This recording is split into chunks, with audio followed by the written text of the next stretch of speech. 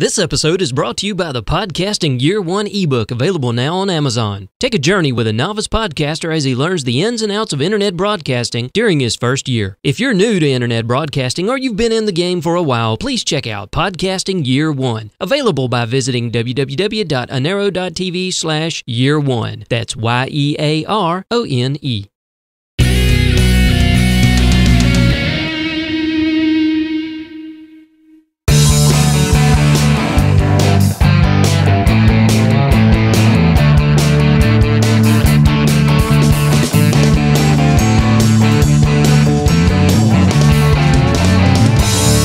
Hello, and welcome to the Ben on Beer Show for Friday, August 17. This is the fourth show. Yay. 4 shows. Four It shows. used to be on Tuesdays, now it's on Fridays. I think I like Fridays better. I do like Fridays better. Because we get to drink earlier in the day. That's right. That's right. This is a netcast about beer, brewing, the business, and the people. I'm your host, Ben Rayberg, and with me is Donovan Adkisson. Hello. The show is produced by Anero Media. Yes. Is that the whole name, Anero Media? Yeah, Anero Media or the Anero Media Network. Okay. So, it's a network. It's a podcasting network. There you go. It's produced by Anero Media. Produced by Anero Media. And broadcast on the Anero Media Network. Correct. Okay. Glad we got that clear. Yes, sir. Glad we did. So, what's the last beer you had? I am such a lush. It was the last beer we had on the last show, which was the Dale's Pale Ale. Dale's Pale Ale. So, yes, I have not had anything since then. Well, other than coffee. Well, there's nothing wrong with that. Yeah. Well, you know, beer costs money. It does. Unless you make it. Or you have a friend who is a home brewer. There you go. Yeah, that's nice. Do I know anybody like that? Not yet. I'm a bad beer show host because I don't have my brewery going yet. I know. You know, how can you talk about this stuff? Well, I used to have a home brewery, and now I don't. I used to be in charge of a cable facility. Now I'm not. It's nothing to do with getting drunk. Wait, that's not what this show's about. This show's about the exploration and enjoyment, responsible enjoyment of craft beer. Responsible. Why did you have to mess it up like that and bring in responsibility? Really? We're adults. We have children. Mine are almost. Sometimes they ride in the car with us. Okay. Mine are grown, except one. Do I need to go further into this? No. Okay. No, you're making me feel bad. The last beer I had, which one was it? I don't know. I don't know which one was last. That's I know. The problem. You've got, I keep seeing this steady stream of tweets from Untapped, you know, enjoying this one, enjoying that one. Yeah. I'm like, wow, he enjoys a lot. Yeah. Well, I did have a Dale's Pale Ale yesterday, and it was followed by a Fat Tire. I don't think I've had a Fat Tire. Have you not had Fat Tire? Dude, that's a staple out west. Do we live out west? I'm just saying it. It's a staple out west. I thought Staples was an office supply place. You're just wrong. I tried. Okay. But no, I have not had a fat tire. I've had a flat tire, but not a Fat Tire. I think there is a knockoff, a kind of a copy called no, it's not called Flat Tire. Wouldn't that be There's funny? one called Tire Bite, and it's also an amber from Flying Dog. Not saying they copied it. I'm just putting it out there. Honestly, I don't remember if I've had it. But we'll go back and look through your Untapped. No, it certainly isn't an Untapped. It's been a long time since I've had anything from Flying Dog. Okay. Last thing I had, I think, was Raging Bitch. It's the name of the beer. Raging Bitch. Raging Bitch. It's hard to forget, actually. That's but what I couldn't tell you what style it was. No, man, that's what happens after you've been out all night and had too many and you come back in. You meet up with the Raging Bitch. And rightly so. Hey, Not my wife. My wife is wonderful and is sugar and spice all the time. Oh. But in this episode, we'll try to stay on topic, but every once in a while we get derailed. That's my fault. Well, I kind of do it on purpose sometimes. It's part of it. Yeah. It's what makes the show a length to listen to. Well, it's supposed to be entertaining, right? Otherwise, it would be about 7 minutes. And this is a beer. This was made somewhere. Well, this stuff about this brewery and... Yeah, this is good. And then I'd tell you a little story, and then that would be over. Yeah. But we don't do that. No. We want something a little more entertaining. No, we're going to continue a little chat about Oskar Blues. You said it right. I did. Oskar I've not had Blues. anything to ruin my palate yet, so we'll see how it goes after that. Okay. Like I said last show on the 3rd. Yeah, it was the 3rd. Yep. Thinking that was a long time ago. It's already the 17th. Mm-hmm. But Oskar Blues was kind of started in '97 as a restaurant, and then the founder, Dale, decided he wanted to brew beer there and add beer to the menu and open it up or converted it to a brew pub. And then not long after that, just a couple of years, he started distributing the beer and won some contests with Dale's Pale Ale, and they were the first craft brewery to brew and can their beer. So that's really, really good stuff. But today I'm going to talk a little bit more. They have spun off a bicycle company. What?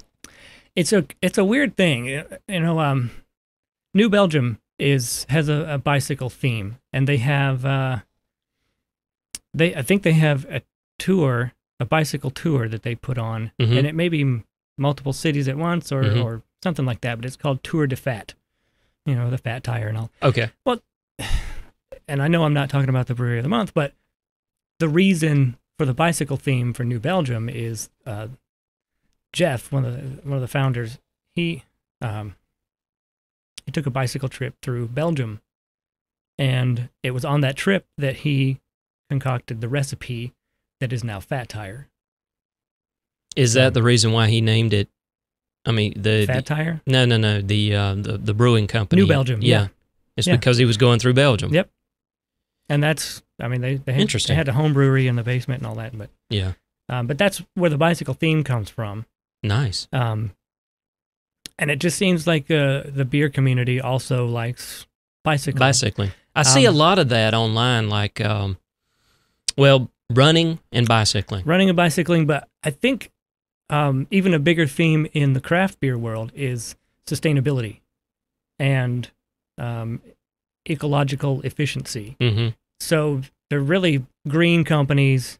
Are we going to start hugging a tree now? Do you have a tree? Not in here. No, then I got to stay by the microphone.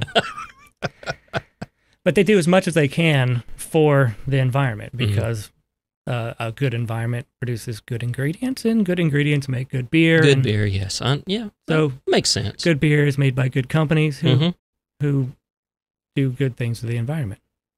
Wow. A good corporate citizen. I just completed a circle. Wow. Look, if you look at craft breweries, you will see some of the best companies in the world as far as who to work for and what good they do. Mm-hmm. Well, that's cool. I mean, because I'm not going to get off on You're not going to see AT&T doing all that. You don't see AT&T doing much of anything. Other than, never mind, shut up, Donovan. All right, so Oskar Blues has spun off a bicycle company.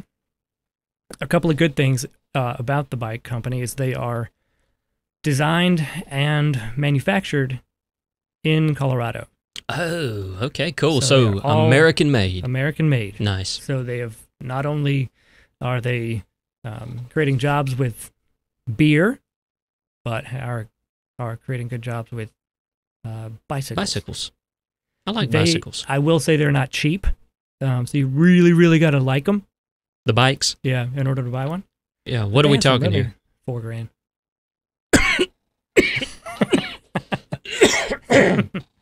That's a tough one, huh? Did you say $4,000? Yeah, that range, yeah. But in the world of bicycles, that's not. Okay, so this isn't your $125 to $150 Walmart special. You're not going to find it in Walmart. Okay. Well, where the bikes in Walmart, where are they made? Mexico or China, somewhere. There you go. Where are they designed? Nobody knows. Nobody knows. If it's like an Apple product, it's designed in the U.S. and manufactured in China. And how long do they last? What's that? The Walmart bicycle. Depends. But probably only about a year or two, there you go. Depending. Yeah. I'm sure the Reeb, the name of the bicycle company is Reeb. Reeb, yeah. R-E-E-B? Yep. What does it stand for anything? Is it an acronym? It's beer spelled backwards. Why did I not see that? Honestly, I didn't either. Wow. I feel like an idiot. I mean, I saw it in the show notes. I'm like, Reeb. Oh, cool. What does that mean? Yeah. Hey, anybody see my dunce cap? Okay. But they are most likely made out of the highest quality components and materials. Titanium. Well, I mean, yeah. Where lightweight. Applicable. Yeah. Pick it up, spin it on your finger. Well, it's likely an aluminum frame. Yeah. But yeah. Thanks, chat room. Yes, Reeb is a no-brainer. We got it. I will say that when Oskar Blues marketing lady told me, it had not crossed my mind because I'd only seen the bicycle name like once, and it didn't really. It just didn't register. It didn't register that was even a company owned by Oskar Blues. So cool. But it's neat. So we got a beer company that now owns a bicycle manufacturing company. And the Oskar Blues founder Dale Katechis, he used to go to North Carolina for some reason, and he would keep a bicycle out there. So he's really into biking too, and that really helps when the owner of the company is big into something. It's kind of a natural occurrence that it bleeds into the company, which is cool, especially when it's something like bicycling. Yeah, I agree. Not when it's something like spending millions of dollars and having a bad habit of buying big houses. We don't know anybody like that. I don't personally know anybody. No, me either. Larry Ellison does it. Yeah. He was good friends with Steve Jobs. They're not friends anymore. Yeah. That would be a little difficult to explain. Oskar Blues also has a working farm out in Lyons or Longmont. I'm not sure exactly where the farm is, but it's called the Hops and Heifers Farm, and it apparently is just down the road from Oskar Blues Liquids and Solids restaurant. Is that the restaurant? Did we touch on that last time? We did, I think. It's a 50-acre farm, and they raise their 100% Oskar Blues raised Black Angus cattle. So they are born and raised and slaughtered right there. So they don't bring them in, but they full circle. Yep, full circle. They get to graze on a big part of that 50 acres, and they also try to create a cycle between the brewery and the farm, where the brewery's waste output becomes the input for the farm as much as possible. And one example of that is the spent grains from the brewery go in to supplement the feed for the cows. Right. They also have a 2-acre hop yard with 3,500 hop plants. 3,500 in 2 acres. And these are the ones that, they renew every year. Yep. They are a perennial plant, as we learned last show. And they die all the way back to the ground, which is kind of a pain because every year, no matter if you're planting new plants or the new ones are growing, you have to train it around string every year. So it's not like it grows up and then it dies and it wakes up again. It dies all the way back and then grows out of the ground every year. Wow. So, job every year. And a little bit of trivia, something you would never think to ask. You wrap the hop around the hop plant as it grows around the string. You wrap it clockwise. Why? I don't know. I would assume that's because of the natural tendency of that plant to grow in that spiral clockwise. Okay. If you wrap it the wrong way, it's just going to come off and grow the other way. Oh, so it has a tendency itself to go that direction, apparently. Yeah, I feel like I'm getting into some territory where I should be some expert on hops, but not. Okay, well, we'll back away then. A little bit of trivia that I read, in research for that article I put up. We'll just invite others to go out and research that. How does hops? Why does hops grow in a? Did you say clockwise? Yeah, clockwise rotation. It works for me. And I forgot to put it in my notes, but I wanted to kind of list off the types, the varieties of hops they grow there. It's several different varieties, and I'm not sure if I'm online. But anyways, I'll revisit that if that comes up. And here it is. But the next episode of Ben on Beer, we're going to talk about the new location of the Oskar Blues. They have another brew pub, and I'm not sure if it's a production brewery or not, but it's another location, at least a restaurant, and with a brewery in it, in Brevard, North Carolina, which, anyway, I'm going to stop there. I'll talk about it next episode on the 31st? Whatever, 2 Fridays from now. It's whatever the last Friday of August. Yeah. There are 3 Fridays in August, so if you are lucky, there might be 3 paydays for you. Now, interesting tidbit from the chat room. It says, FYI, if you grow your own hops, they should only be used for finishing hops unless you send the hops off to be tested for alpha acids. Yes. There is no way you can guarantee the content of alpha acids in the hops that you grow, simply because of your soil content. If you don't have a farm, you're not looking at soil content and all that stuff. You're just planting them and watching them grow. Yeah. So there's no guarantee as to the precise, or at least approximate percentage of alpha acids in there. So if you're using the amount of hops necessary by weight, I guess, for your homebrew, that still may not impart the correct amount of bitterness, because you may have a different level of alpha acid in there versus one that you buy from a farm or a store where that content is known. Gotcha. So, when you got to have an exact recipe, buy your hops. Yeah. Or have them tested. I'm not sure what that costs, but... the other thing was alpha acids also can change depending on the time of year. So... Yeah, I guess the time of harvest would be... Yeah. And this is coming from the chat room. So thank you, chat room. Well, thank you. We definitely enjoy having some engagement. But I don't know if it's the time of... Well, I guess it would be the time of harvest, because they're supposed to come out of the ground in March. And be harvested towards the end of summer.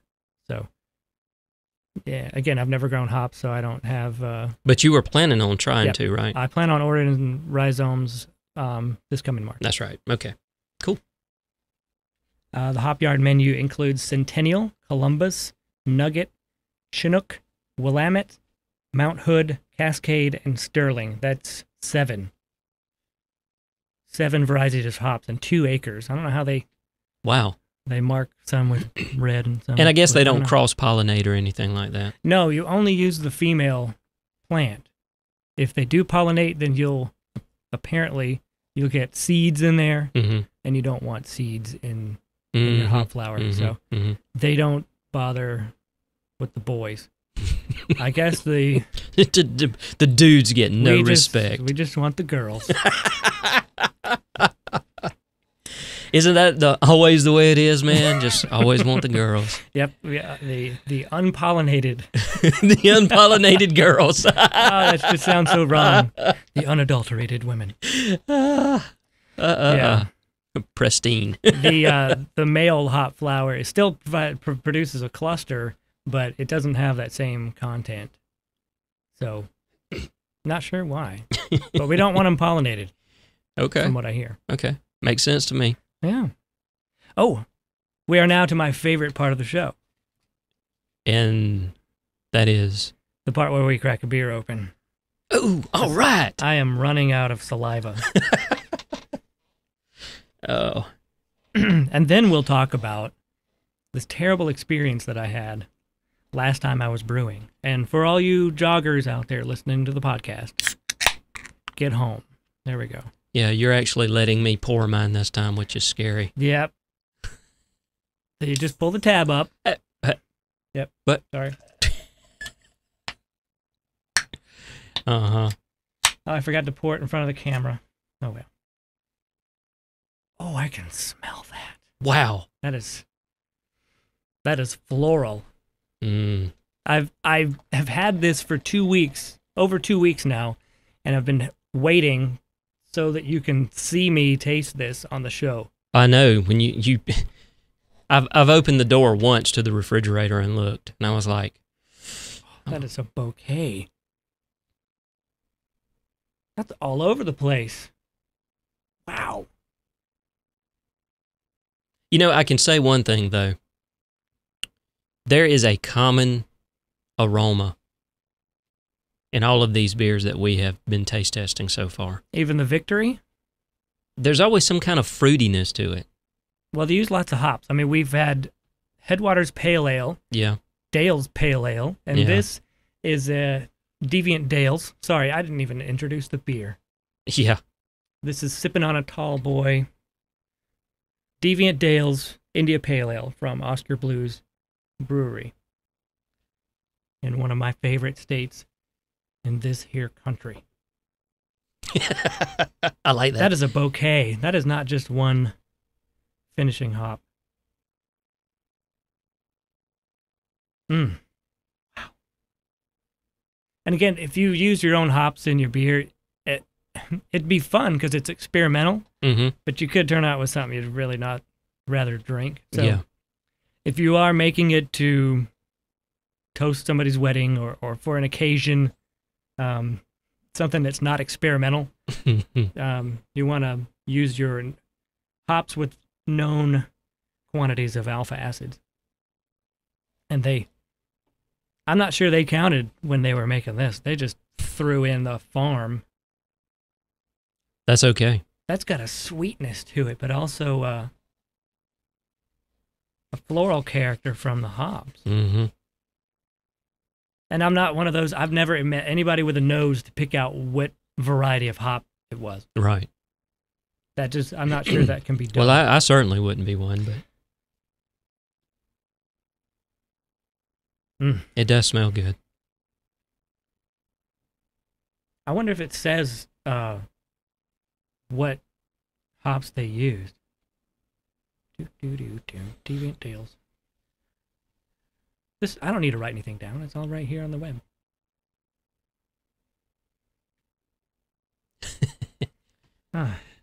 Thank you, Internet. It doesn't say anything specifically about the beer except that it won silver medal in the 2011 Great American Beer Festival.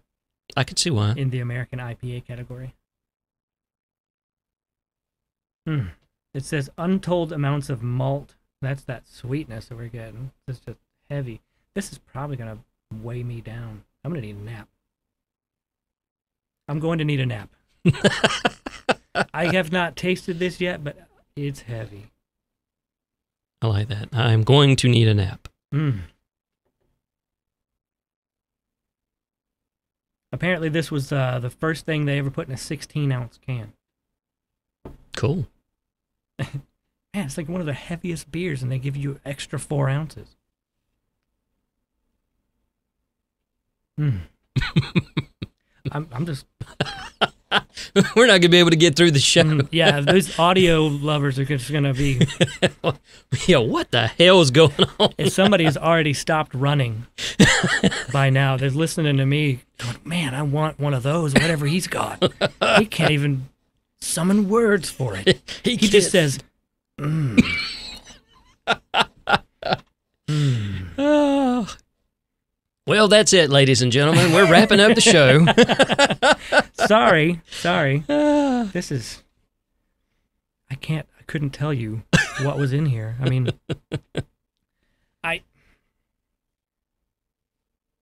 I wouldn't, maybe there's chocolate nibs in there.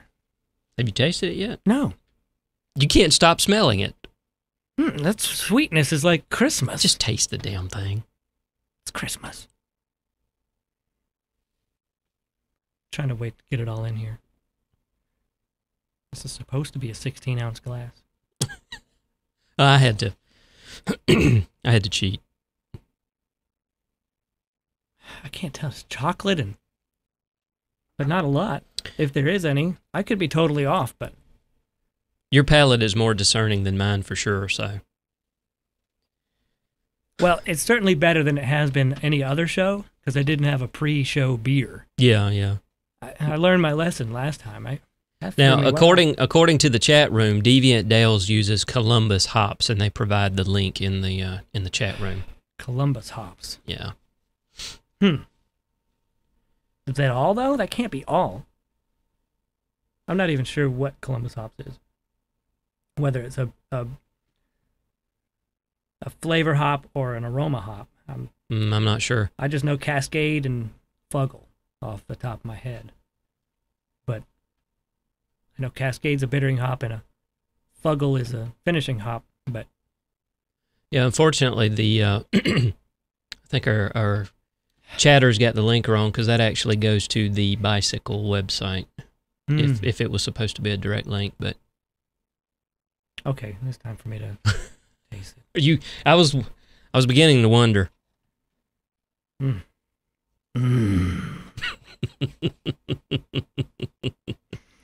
right. Never before have we gotten bogged down in the middle of the show because of the smell of the beer. Oh my God. That is heavy. Mm-hmm. It shocks you. You get that sweetness from just tons of malt. That is like good. There's a loaf of bread in this glass. I mean, it's a heavy taste, but the mouthfeel is all hoppy. Of course, it's so bitter. This is an 85 IBU. Okay, beer. yeah, I was wondering. And Dale's Pale Ale was what? Dale's Pale Ale is 65. Okay, so this has got more. Yeah, it definitely more does. bitterness. Yeah, 20 IBUs is the difference between this and Dale's Pale Ale is greater than the IBU of Ice House. Was that a jab? Sorry, it was the only one. The first one came to mind. But this is wow, this is a 8% alcohol by volume. And it's not the alcohol, but the combination of the alcohol and the sweet malt that gives it a kind of a liqueur taste to it, as you might imagine. But this is Deviant. Yeah, I don't have any more words than that. That's the name of the... yeah, Deviant Dales. It is... Oh, there we go. I told you it was... it is thick on the back of my floral. tongue. It said aromas of citrus, grapefruit, rind, and piney resins with a copper ball of fire color. An inscrutable finish. Yes, it crawls back down into the corners of my mouth and changes my speech. Yes, hopefully we can continue and finish the show. Instead of going... You know what? If somebody tunes right into the middle of the show, they're going to wonder. Yeah, they hear you smacking and me going, Yeah, this is not good. Not good at all. Oh. So, audio listeners, watch the video, please. At least we're not in a political debate and then somebody, somebody chops it up wrong. Yeah, that would suck. But here's what I think of politics.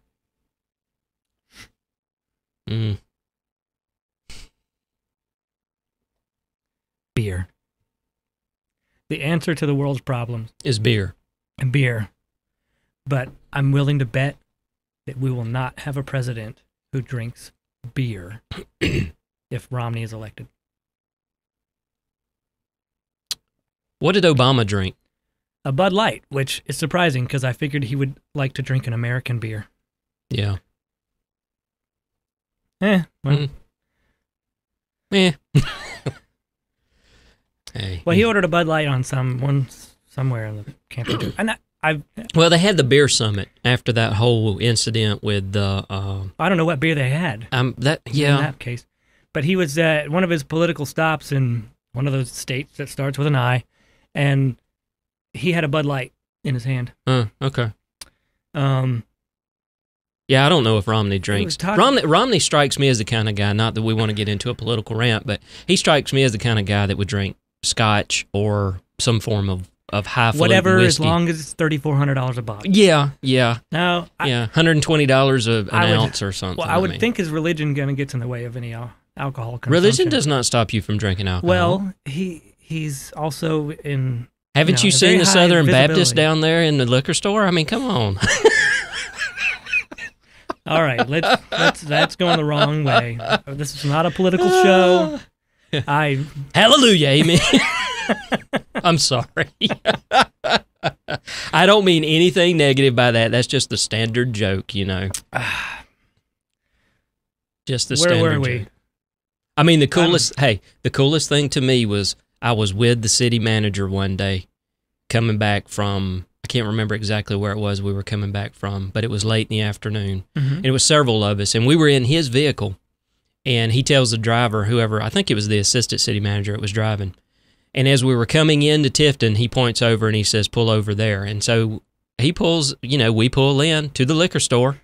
He walks in and comes out with what I figure is about, 2.5 gallons of something. Mm-hmm. And so that's when I was like, well, I know the city manager appreciates his drink. I have to do a search here because as I was leaving work, I saw tweets that were mentioning the White House and a homebrew setup. And I gotta really want to find out about it because I don't want to wait 2 weeks to tell you. How do you spell house? H-O-U-S-E. Homebrew.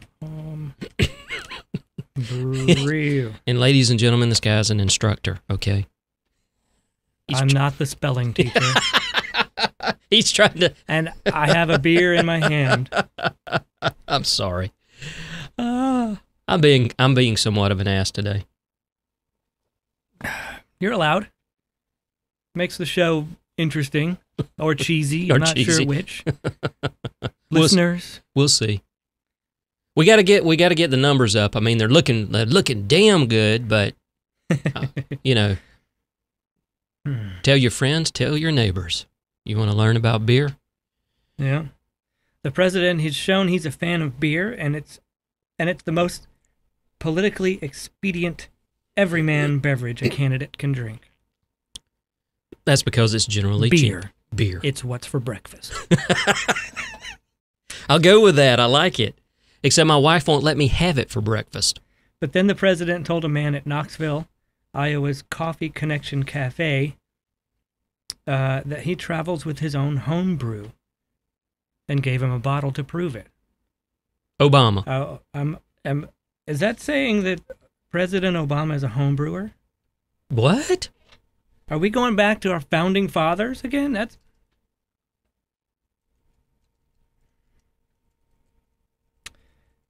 We reported on Obama's... This is a story at NPR. venture into homebrewing last year. Wow, I missed that. When he served the White House's beer to guests celebrating St. Patrick's Day and, at an earlier event, watching the Super Bowl. That beer was a honey ale brewed using honey from the White House's beehive. The man is in a new light today. I mean, sure, that doesn't say anything about his abilities and blah, blah, blah, blah. But... yeah, true. Everybody has their principles, and that is one of... He wasn't drinking his homebrew when he decided to push Obamacare. That's the problem. You really have to bring that up. Nope, forget I said anything. I'll drink to that. I am not going there.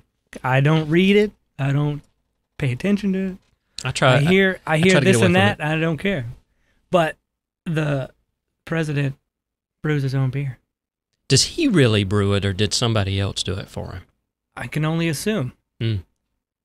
Well, it is kind of cool the fact that he seems to like a homebrew. Hey, that's a good quality in a person. Yeah. Yeah, I'm afraid Romney would probabably... He's not a runner, though. Is he? I don't know. Because you always saw Clinton running and his Secret Service people. Clinton all around him. Bush ran. The first Bush. Well, it's both Bushes. Yeah, well, I don't remember, but I remember Bush Sr., but I know W ran. Yeah. Clinton ran.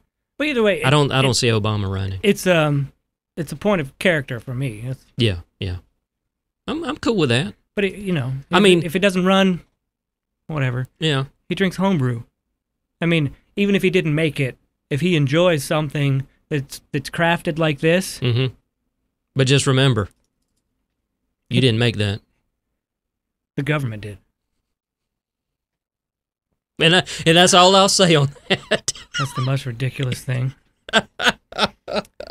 that it was put that way by the other side. Anyway, what are we? Isn't this a beer show? Yep. Okay. You know me. I'm over here going, let's go this way. Let's go this way. And Ben, you're over there going, damn it, we're talking about beer. Damn it, it's beer. It's beer. Okay. Yeah, if they wanted to hear that kind of stuff, they'd listen to those other people. How's that for not naming names? Yeah, those other people, not the ones that we're going to name. I am going to segue into... Yeah. Not smoothly, though. Chat room's got a point. Never talk politics while drinking.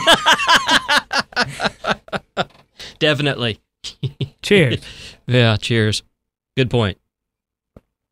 So I'm going to talk about my last batch of beer. Now, I don't brew at home right now. I'm currently assessing my equipment and waiting for more equipment so I can start the brewery again. This time with a little bit better equipment and better methods. Right. So, well, you've learned some stuff. Oh yeah, I've learned some stuff. Since I started doing the blog and the show, the show obviously has forced me to do a lot of research. And not that I was completely unaware last time, but it just kind of made me think about exactly what I need to be doing. Mm-hmm. I also subscribe to Brew Your Own magazine. That's called Brew Your Own. You can't brew a magazine. Brew Your Own magazine. Wait a minute, is it? They have. Is there a franchise for that? They have lots and lots of good articles every month. Yeah. People still make magazines? Yeah. I thought everything was in ebook format. Well, I subscribe to Linux Journal, and I cannot get that in print. So there you go. That's one step. There you go.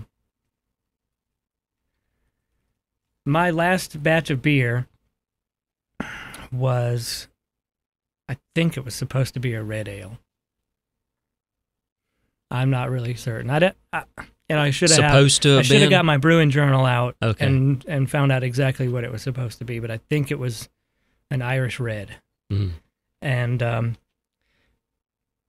little bit of history. I used to have one child. Now I have two. The way it works when you have fun. Do you know what causes that? We figured it out. Okay, good. And It took me 3 to figure that out. We got it. Okay. Anyway, we were and still are in a 3-bedroom house. So with 1 kid, we had a spare room. 2 kids, no spare room.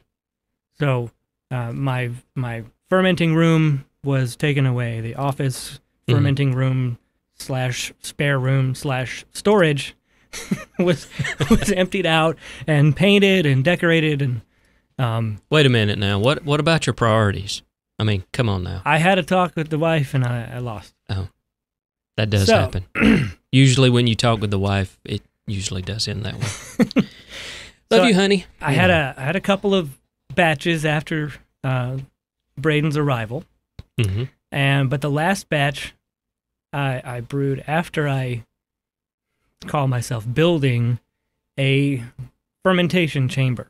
Now, what I did was I made a big box out of wood, and I framed it up like a house. It had walls, 3.5 inches thick. I sealed them. I didn't put anything inside the walls. Was it an A-frame house? No. Oh. It was a box. Okay. No shingles. It was the walls were sealed. So they were basically sealed air chambers, and that's pretty good insulation. Did you pressure test it? No. Other questions? How'd you know it was sealed? Because I put my finger along all of the edges. Go ahead. It's your fault. This damn beer. But anyway, okay. Where was I? House. House. Yeah. My house? Yeah. Whose house? House. Some kind of beer house chamber thing. I built it in such a way, I designed it on the fly, and that's really bad in these kinds of projects. But I had all the walls sealed. They were sealed air chambers. I had an air conditioning unit mounted on the side, and the whole side wall opened up to open the chamber. And around that opening was the kind of rubber seal you put around a door. Yeah. But it was just, smack it, and I guess I bungee corded it closed or something like that. And I had a Johnson temperature controller wired onto the air conditioner. So I set the controller at 68 degrees, and once the air conditioner got down to 68 or around there, it cut the electricity off. Yep. No more. So when it got, to 70 or so, it would kick it on again. Just like you would a chest freezer. You'd put this temperature control in a chest freezer, and it would do the same thing for you, except this one would be waterproof. My chamber was not. Now, I painted it. Was it outside? Oh, yeah. I can't have it inside. I didn't know if maybe it was in a chamber. I didn't know if maybe you had a carport or something that was up under. No, in hindsight, I could have put it in a better place. Yeah. But I had what I had. Yeah. The thing started to collapse on the top. I got one batch fermented. That was my last one. Because of all this happening. That You know why it collapsed? It got wet. You didn't have any shingles. I didn't have a pitch on the roof. It was just a flat box. Well, there you go. See, I never have understood. Why do they build these office buildings with a flat roof? Well, they have ways to drain the water off. Yeah, right. How many times have you seen school buildings actually leak? Many, many, many times. And then they're up there swabbing the deck, if you will, with all this silver black crap. And anyway. Were you the deck swabber at one time? Is this no, I remember. Your past? Well, what can I say? I just remember back many years ago when I was in school that one of the buildings I was in, it was one of those flat roofs. Like roofs? Is it roofs or roofs? Roofs. Anyway, and it always just boggled my mind that people would create a flat roof like that. It's like, how do you shed the water? When I lived in Albuquerque, we had a flat roof, and it leaked, and then we had to have it replaced with another flat roof. You should always have a pitch. This was an adobe house. Oh, okay. It was really neat. Yeah. Well, next time you build your chamber, if you put it outside, you put a pitch on it and you put shingles.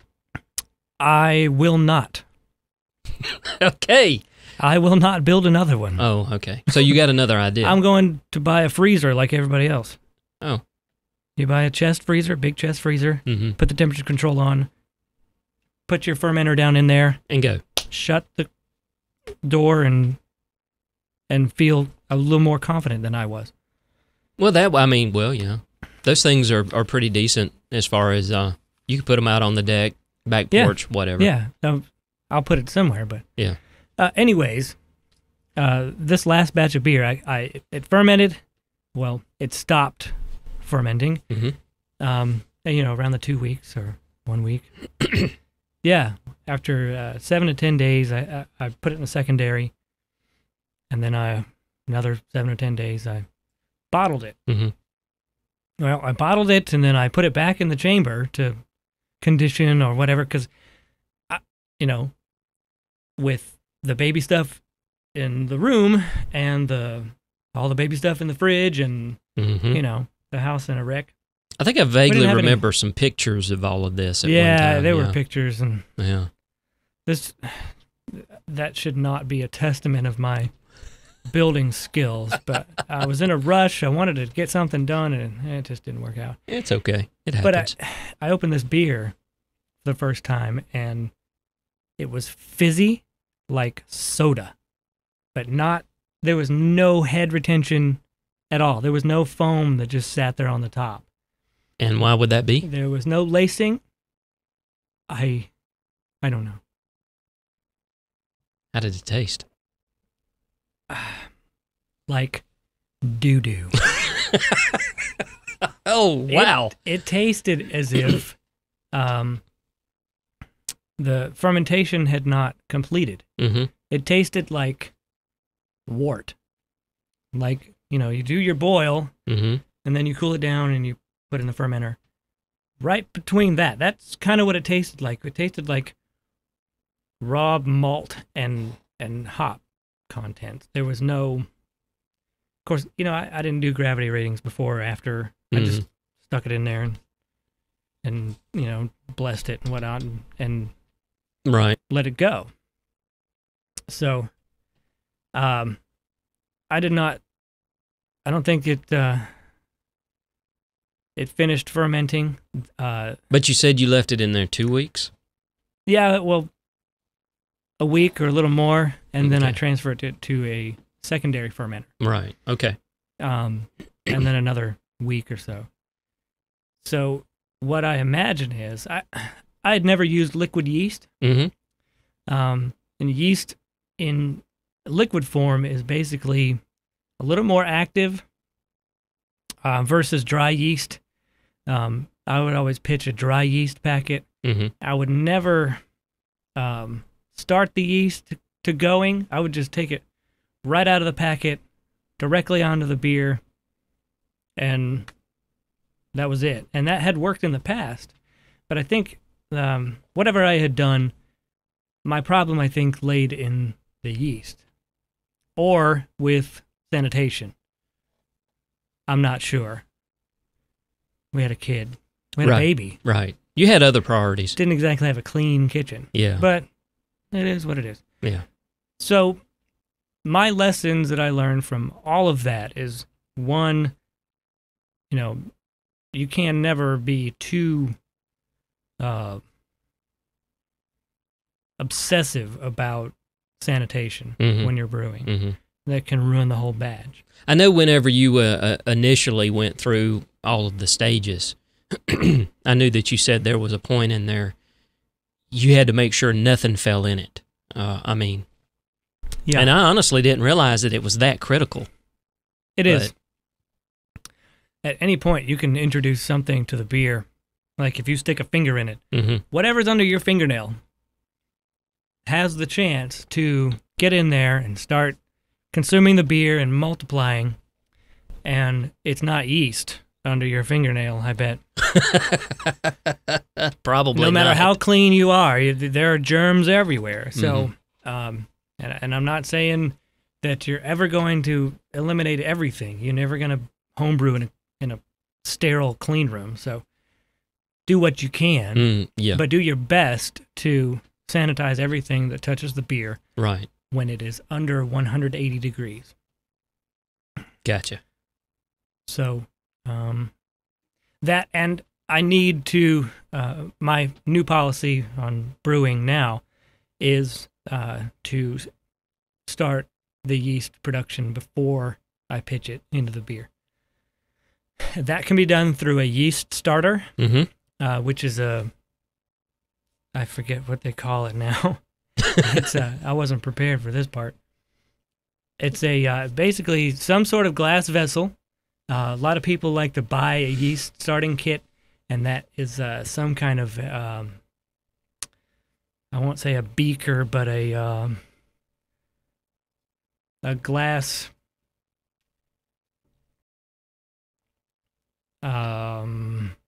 scientific instrument. Yeah. Okay, ladies and gentlemen, it's not a beaker, but it is some type of scientific instrument. Yeah. Yeah, I'm lost now. Glass cookie jar.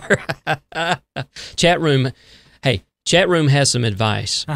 Kick the whole family out of the house. They are always the biggest distraction when you're trying to brew beer. And not only brew beer, but write a book. Yeah, finish a lesson. Hey, watch a. That's the reason why Knight Rider. Hey, Knight Rider. Dun, dun, dun, dun, dun, dun. Anyway, that's the reason why I get up early in the morning and try to write for 3 hours. So it's very quiet. Yeah. But anyway, I've been doing my best to get up at 4:30 to work out. 4:30 in the morning. Yes. Are you freaking insane? No. I have young children, and we all have to be out of the house on the dot at 7 o'clock. That means showered, dressed, all of my stuff in the car, and all the kids put together and in the car at 7. Wow. So, yeah. Wow.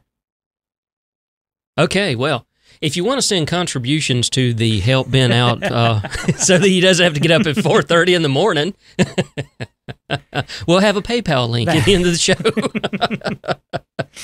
Yeah. Oh, it's called a flask. But it's not the flask you keep in your jacket at the funeral. Yeah, it is flask. What is the Why didn't I think of that? Chat room, help me out. It's got a name to it. It's named after a scientist. Damn it. I don't think that's his name. No, it is not.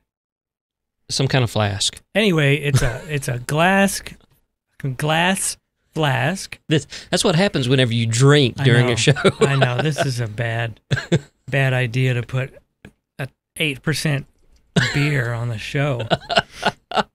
I like that. That's a bad idea. 8% beer. Mm-hmm. And I distinctly remember earlier you couldn't get a word out because you were going, You know, it doesn't say what type of flask it is, but it's just a heat-resistant borosilicate glass flask. Anyways, you, a couple of days before brew day, you, Hydro flask? No. No, it's a name. Copper flask? No. Not an adjective, a name. Google has failed me. You know, they sell them on Amazon. Decanter? You're going to make me look for this and not talk about yeast starters. So a couple of days. Erlenmeyer flask? Erlenmeyer, yeah. Oh, my That's wife comes to the rescue. Awesome. Chat Yeah, room because she's thing. not trying to talk and search at the same time. Well, on 8% alcohol, that's rather difficult. I understand. All right. So Hey, that was actually the fourth result in the search. I'm not you kidding. should have gone one more. I know, because it was an article on homebrewtalk.com. Not that we're trying to give them a plug, but I just happened to say. Awesome forum, by the way. Is I it? will plug them, yeah. Really? Homebrewtalk.com has some of the best members. I have never been there. I guess I need to start checking it out. If you're a home brewer, it's really good. Yeah. Well, I mean, you know, I'm learning from you, and I mean, eventually I want to try my own. Yeah. So a couple of days, like I said, a couple of days before brew day, you want to start your yeast to get the best chance of a full attenuation in your beer. A yeast starter consists of a little bit of malt extract, dry malt extract, water, and you boil the water with the malt extract, and it's just a little bit of boil. You don't have to go ahead and do a 60-minute boil. You just get it boiled, get it completely dissolved, and you cool it or not and put it in the flask, but you cool it down to pitching temperature, and you pitch your yeast, preferably liquid yeast, into this bit of wort, which is, water and dried malt extract is already, it's basically beer. Right. Without hops. Right. But it's the perfect environment for yeast to get started. And you aerate it every once in a while. You just pick it up and you kind of stir it up, and shake it up in there. You can optionally get a stir plate, which I haven't figured out exactly how it works, but I believe you put a magnet, an oblong magnet in the bottom of the flask, and this stir plate activates that under the thing and spins this piece of metal or magnet, whatever it is, spins that inside, and that will stir it and aerate the yeast starter. So cool. You want to let that go for probably 24 hours before brew day. So 2 days before brew day, you smack your yeast pack, which I'm not sure why. It's just, you actually smack it. They call it a smack pack. And that sounds like some form of S&M. I guess it wakes up the yeast and gets it, what? We got to do something. Well, I guess it's time to go to work. Yeah. You got to do that 12 hours before you pitch it. So you smack it, and then you pitch it in your yeast starter, and then 24 hours later, you should have 20 times the number of yeast cells in there than were in the yeast pack. So you've got lots and lots more cells, and they're active. They've been gnawing on the malt extract. So when you pitch that yeast, it's going to have a much more a greater effect sooner.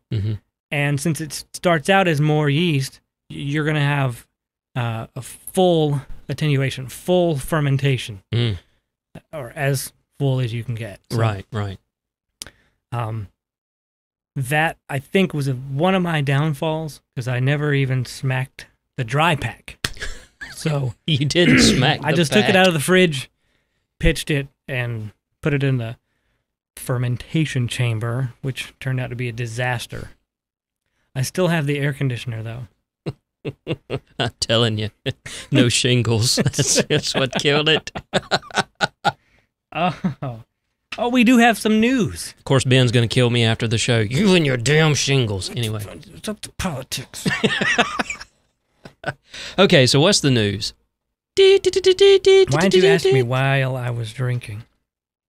Do I need to start bringing in a sound clip? No. Yeah. Maybe I should pre-record the news. Maybe I can find somebody like... Wow, I'm drawing a blank now. What? Who? The dude who does the news from afar for the South Geek Show. Oh! Carl Ruckus. Carl T. Ruckus. Yeah. He might could do that. He could. I don't know if he's going to have time. He's kind of expensive, though. Oh, well, never mind. Yeah. I think I'll just pre-record it as some weird hick voice. That'll work, won't it? It might, because I'm having negotiation issues with Carl right now. Oh. He knows I'm a little strapped for cash. So, but anyway, you have news. There is a Belgian beer festival in Boston, as if I'm going. No trip to Boston? September 8 or 9, that is very unclear. The title of the email says September 9. The body of the email says the 8th. There's some kind of concert on the 7th that's already sold out, but... Okay, so wait a minute. Is that Boston or is it Boston? It's Boston. That's right. You're originally from Colorado. It's Boston. It's not Boston, because Boston is between Valdosta and Thomasville. Yeah, but Georgia. This is the South. It's Boston. It's Boston, Mass. Yeah. So do you say coffee or do you go coffee? I say it like Al Swearingen. Who the hell is that? You never saw Deadwood? I've got it, but he was the owner of he was one of the main characters. The only person I know that I remember from there is Timothy Oliphant, because he plays in Justified. Oh, okay. Well, anyway, every morning, Swearingen would walk down the stairs. You'd hear him clunk, clunk, clunk, and he'd in the morning he'd walk down and say, "Coffee." Okay. And whoever, I forget his name at the bar, would have coffee. Right? Would have coffee. Okay, so it's coffee. But then, in the evening, he'd walk down and he'd say, "Whiskey."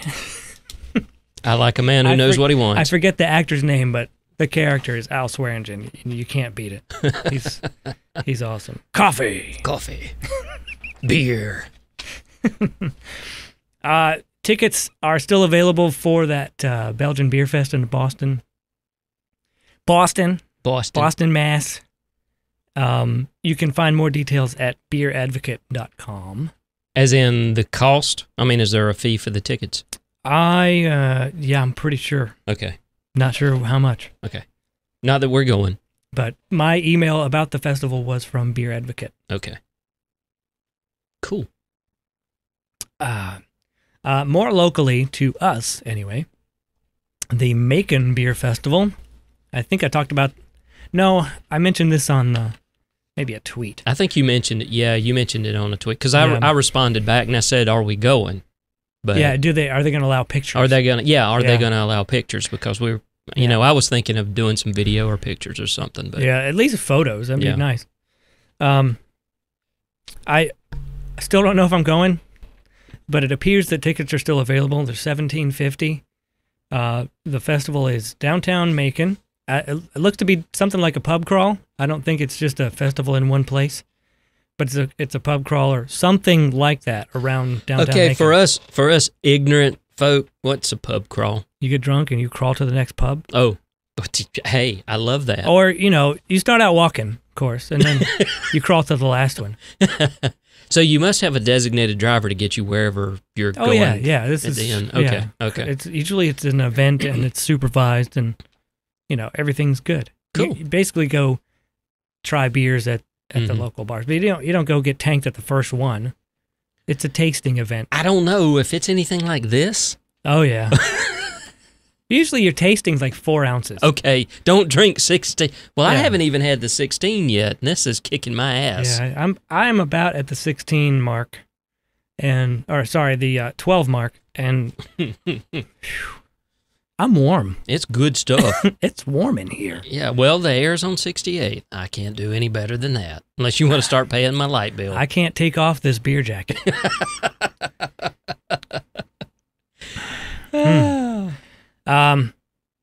Tickets were, there was a total of 500 tickets available at the beginning. Yep. It appears that tickets are still available. It's for $17.50.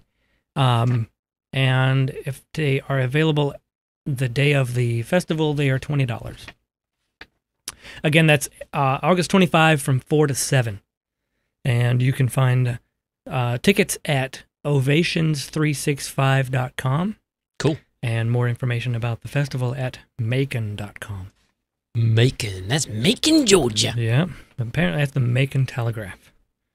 The paper. Sorry. And more news about breweries. I guess while we're talking about Macon, I'll talk about there's a possible brewery headed to downtown Macon. No, Possibly. Now, nothing in the article said anything about their plans, their timeline, their approvals, the name of the brewery, or anything. I mean, what was it? Newsflash. Possible brewery coming to... Two guys, Jeremy Knowles and Corey Smith, have plans to open a production facility and bring a little more life to downtown Macon. They probably need it. It needs it badly. If it's like any of the small towns, if anybody's heard me talk about Macon, I haven't been there in a while. Last time I was... Yeah, never mind. I don't even remember the last time I was there. I usually only went there for the Macon Mall. Quite honestly, it was the first place I ever ate at a Ruby Tuesdays. you know they have one in Tifton now. You don't have to go so far anymore. I must say I don't know where it is. I just work here. Yeah, that look on my face was really. I just said that. It'd be funny. I have actually eaten at the one here twice, and I think it's been here over 6 years. I don't know. Anyway, I was when I was working for you, I was installing a cable modem in a gentleman's house, and it was an older house, but he seemed like he had some money because he was wearing polo shirts and slacks during the day. Nice. Was he walking around with a scotch? No. Oh, okay. No, not that rich. Okay. He, at the end of the whole thing, I was like, I showed him, everything's good. You're online. You're good to go. And he gave me Chick-fil-A coupons. To which I said, "There's a Chick-fil-A in Tifton?" And he goes, "I spend $1,000 a month in advertising, and you don't know there's a Chick-fil-A in Tifton?" Oh, God. Let me guess. He was the proprietor of the one here. Oh, God. So, God. I said, I'm your 1%. I don't watch TV. I don't get out. Well, don't worry. I work for some piddly old cable company. They got their name out there, so anyway. I don't have any money. Yeah. Because I was working for you. For me. Wow. That was your first mistake. Everybody's got to start somewhere. Yeah. Which is ironic. Yeah. You were working for me, and now I'm not working. What the hell happened there? Wait, I'm working for you again. The Ben on Beer Show. We're working together now. You're not working for me. We're working together. This is a partnership. I guess I wouldn't have the show if you didn't produce it, and you wouldn't have the show if I didn't babble. This is a 90-10 split, man. I mean... Who's the 10? No, it's 50-50. 50-50 is 0 is still 0. Yep. But I guess it's a good time to say we need a sponsor. Yeah, a sponsor would be nice. We've got reasonable rates. I don't have rates. Just send a check. Whatever you feel like. Yeah. You do it through PayPal, but just please don't do 1 cent, 2 cent deals. People do that crap. They will do a donation, or they'll send you a 1 to 2 cent, and PayPal eats that up. So basically, your net zero is, or your net is 0.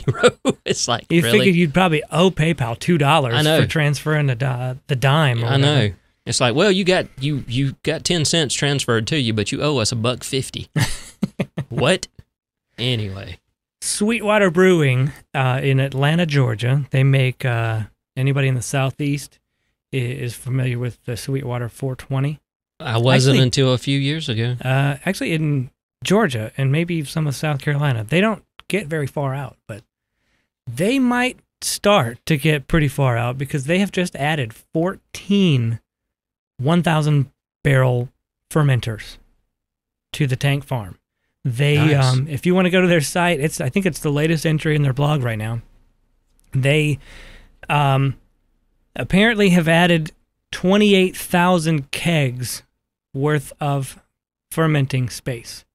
Nice. Now, so every rotation, that's a lot of kegs. I'm not sure. I mean, now that I think about this from a person who maybe would own his own brewery at one time, that kind of opens up a whole lot more responsibility. If you're producing 28,000 kegs worth more every brewing rotation, now that's like every couple of weeks. Where's it going? You got to buy more kegs. You got to buy more trucks. you got to well, it's good for the market economy. a whole lot more. It's good for the economy. It's great. Yeah. As long as you can sell it. Yeah. But since they don't pasteurize their beer, it's just in its natural form when it goes in the bottle. So it doesn't have a very long shelf life. Oh, yeah, that's right. It won't last 40 years like Bud Light. It's best within about 3 to 4 months. I love that. So it can't go very far. Did you say 40 years? Yeah. Yeah, okay. That's a little joke. Yeah, I know. It can't go very far if it's not selling very much. Yeah. It could go pretty far. I mean, you could ship it to California because it's only, 3 days, 4 days? Right. But if it doesn't sell, it can't sit on the shelf for too long. Okay, well, what would be the shelf life then? I mean, if you ship it out there, it takes 3 days. A store owner gets it in there and he puts it on the shelf.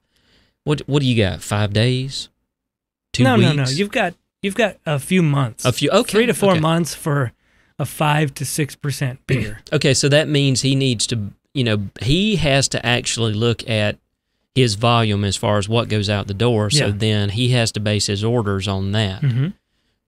Okay, well, as long as he's doing just-in-time ordering and there's a high demand for it. Again, that's hard to do when you're in Georgia and you've got to supply a distributor in Oregon. Yeah, but that's where you're requiring your distributors to basically give you estimates every quarter on how many do you think you're going to sell. And then you make them eat it. 'Cause, I mean, they got to buy it from they got to buy it from the producer, right? Don't they The buy distributor has to get it from the manufacturer. Yeah. But I mean, money changes hands. Like if we were a brewery and we're producing beer, all right, we sell it to a distributor. Once we sell it to that distributor, it's done. It's up to that distributor to get it out the door, right? I want to say but it probably does depend on your relationship with that distributor. Mm.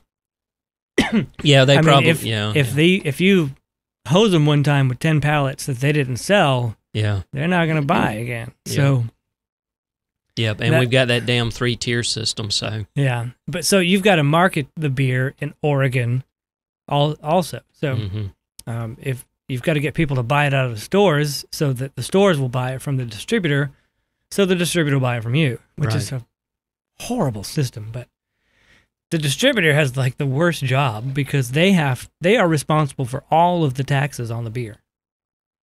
Really? Yes. I didn't know that. That's what that layer was put in place was for taxes and regulation. That was it? Pretty much. Wow. But it turns out they're hosed. The Budweiser and the big three have taken over so much. The only thing that the Coors and AB InBev and who's that other one? Miller have not done is get into distributing. But they pretty much own the distributorships, Yep. When Johnson Distributing here in Valdosta has Budweiser all the way across their truck, what do you think the percentage is of craft beer inside that truck? I would Budweiser 0. probably bought them the truck. I'd say 0. So anyway, I'm getting off into another rant, but they're gonna Sweetwater's going to produce an ass load of more beer every year. I'm not sure what their turnaround is exactly. I mean, how long does it take to scrub down 14 1,000 barrel fermenters? I don't know, but they're gonna rapidly increase their production. Of course, they're not ready. They've just been delivered and set up, and they got to be cleaned and prepared and all that good stuff. Of course, they have to brew the beer to put in there. Of course. So, and we'll drink it. Yes, if they send it. Yeah, if they'll send it. If they'll send the beer, we'll make them brewery of the month. That's right. That's right. We would almost. I know you're a little more picky than I am, but I'd say, anybody that sends free beer, we'd almost entertain the idea. Almost entertain the idea. Yeah. Well, I mean, there's very few breweries that we would. Well, turn I mean, away. Yeah, I mean, if Budweiser said, "Hey, we want you to try this new," we'll give you $50,000 to put this on the show, and I'll be like, screw you guys. and I'll be over here going, Ben, damn it, Ben, just one show, just one show. Come on. I guess for the money, I would do it one show, but I would give my honest opinion. Yeah. Well, that's hopefully, and they'd have to pay me $50,000 for my honest opinion of that bullshit. Budweiser. I'm not gonna help them market it. Budweiser, aka bullshit. But seriously, if they somehow produce a decent beer, oh yeah, whatever, sure. Yeah. If they produce something that tasted like this, they'd have to sell it for like $15 a can. Yeah, you're probably right. Wow. But Deviant Dales came in a 4-pack because you cannot pack that much alcohol in one package. So it didn't come in a 6-pack. Let me guess, there's a legal reason for that? There is. Okay. There's a limit on a per package kind of thing when it comes to beer. Okay, cool. And as I understand it, somebody could correct me. I'm welcome to corrections. But yeah, that's the reason it comes in a 4-pack. Cool. I like it. I really. It is. You're right. It's a heavy. It's heavy. It's heavy. It's very alcoholic. But I finished mine. I win the drinking contest. Hey. I still have to run the board, so. Yeah. Nothing against it. Enjoy at your own pace. Is there any more news? There's no more news. I think that was it. You. Oh, I forgot to. Well, I didn't even tell you explicitly, Donovan. That there's a promotion going on. Well, not a promotion. A drawing. I'm gonna have a drawing for plastic beer steins. I think I did. I did see something. I made a little post. Yeah. A promotional company called me, and I honestly forgot the name of the promotional company, but that's not important. They wanted the link from my site, and whatever. So if you will send an email to steins@benonbeer.com with at least the text 2012, 2012 in the subject, you or your email address anyway will be entered to win the other set of 10 beer steins from this promotional company. I can't tell you what they all look like. They're supposed to send 10 of them to me. You haven't gotten them yet? I don't have them yet. Okay. But I said, I want to talk about them at least. Oh, yeah. I'm trying to generate traffic for the site, and that's really all I want. I don't want your address and name and phone number. Nobody's going to call you. You're not going to get any silly emails or anything. I just want people. I want to know that people are watching or listening to the show. So if you'll send an email to Steins, STEINS, @benonbeer.com with at least the text 2012 in the subject line, you'll be entered to win the set of 10 plastic beer mugs, which, from what I'm told, is a retail value of at least $30. Cool. Good luck selling them for $30. But and how many steins do you get for 30? 10. 10. That's what But I they're understand. plastic. They're plastic. They are promotional materials. They're pencil cups or whatever you want to use them for. Yeah, well, that's cool. I don't want to put them down, but I don't know whose name's going to be on the cups. They didn't get a logo from us. Yeah. So I don't know if they're just blank or what. But they are doing the promotion for Oktoberfest. I'm not really sure why. And they wanted to know if I knew of any Oktoberfest festivals.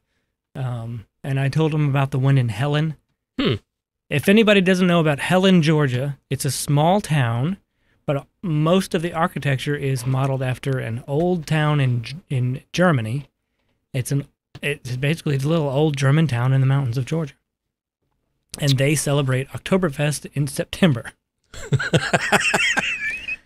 Not sure. Maybe it's maybe it's the time difference. Oh. We're only a few hours behind Germany, but they Oktoberfest in September. Oktoberfest. Okay. Actually, there's festivals. There's a party. It seems from September through October in Helen, but the actual, according to Helen's website, it is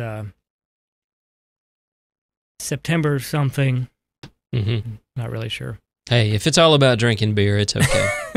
That's well, it's all just about music and fun times. They dress in the German fashion, and it seems like it's pretty cool. I was up there one October, but I didn't. I went into a beer tent, and I think I paid money to get in, and then the beer was flowing, but I don't know.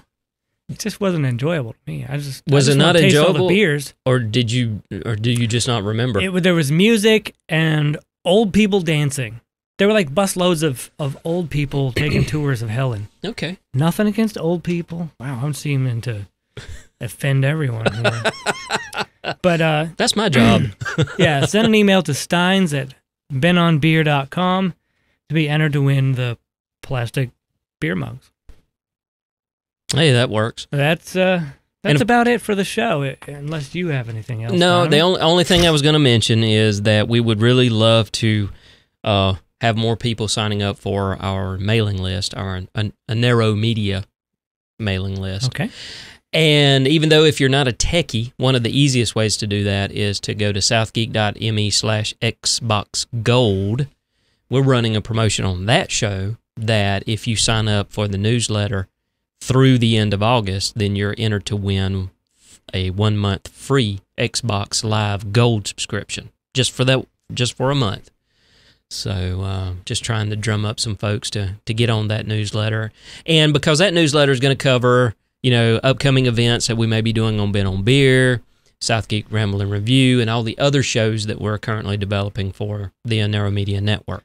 So I just figured I would throw that out there. Well, yeah, we can plug anything on the show. There you go. We talk about everything but beer sometimes, so it really doesn't matter. Just throw in some pickled parrots and everything. Well, we can if you want to.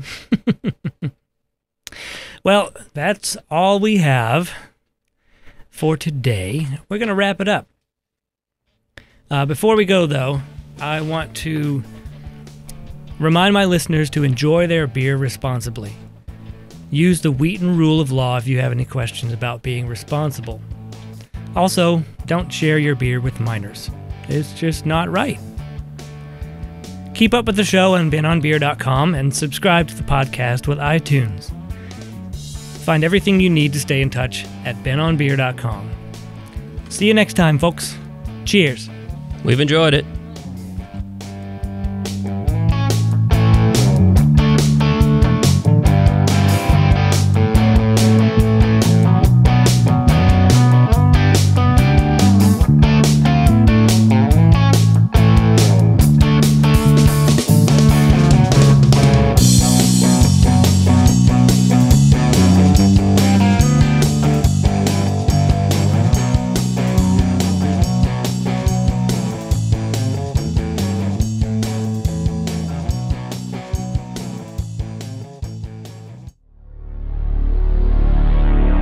This has been a presentation of the Anero Media Network. Your reality distorted.